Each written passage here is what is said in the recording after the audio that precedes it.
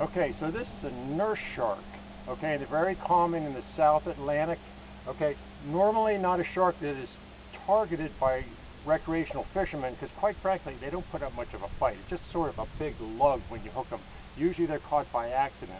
Now, if you're trying to identify a nurse shark, there's not much confusion really. There's not too many other sharks that are just a dark brown like this, have a great big fat head. They almost look like a tadpole.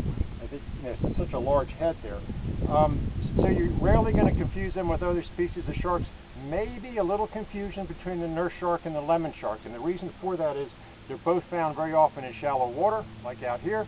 Also, the two dorsal fins on both the nurse and the lemon shark are almost the same size.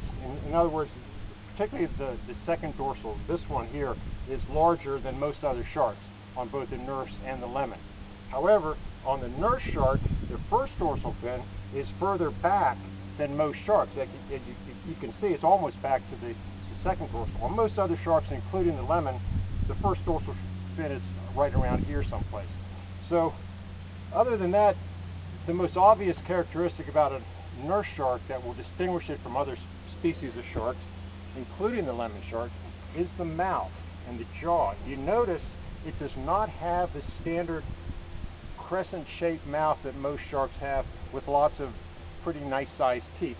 Instead, it has a relatively small mouth up front, kind of big lips, and if you notice too, the barbels, the two whisker-like appendages on the front, okay, these sharks are suction feeders, and they stick their head up close to their prey and suck it right in. Okay, so that's their whole mouth and jaw design is for that. Make no mistake though, they do have teeth in there and very, very strong jaws. Do not make the mistake of thinking he doesn't have teeth and you can just reach in there and get the hook out. You will lose a finger or be seriously injured if you make that mistake. But again, this is your nurse shark, also very small eyes. Overall, they're very brown, almost dark color, found in the shallow waters. Not much of a sport fish, but interesting nonetheless. Okay, and very common. The divers will often see them when they're swimming around the reefs because the nurse sharks will often lay on the bottom under a coral head or something like that. But these guys are always a definite candidate for catch and release if you happen to land one. So we'll put this female back in the water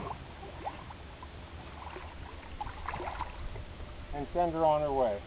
So that's your average nurse shark, and they'll grow to over 300 pounds. That's a relatively small one there.